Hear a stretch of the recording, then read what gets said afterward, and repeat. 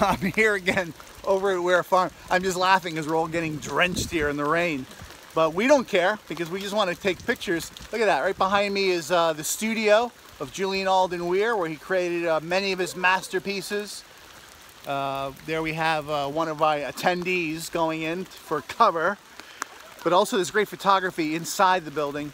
Behind me is Weir's house.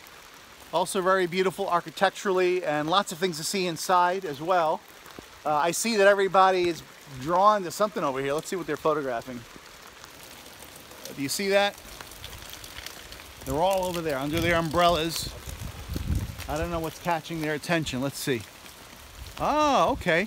I see what they're doing. Hold on. I'm going to see if I can show it to you.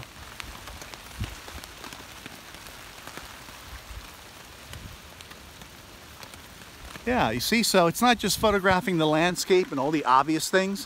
One can also photograph details of a tree.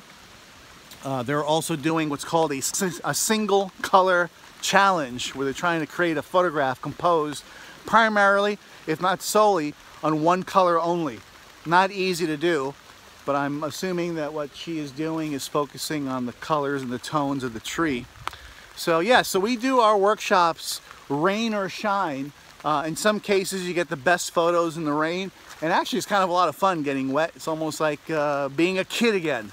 So if you haven't attended the workshops, I encourage you to check it out.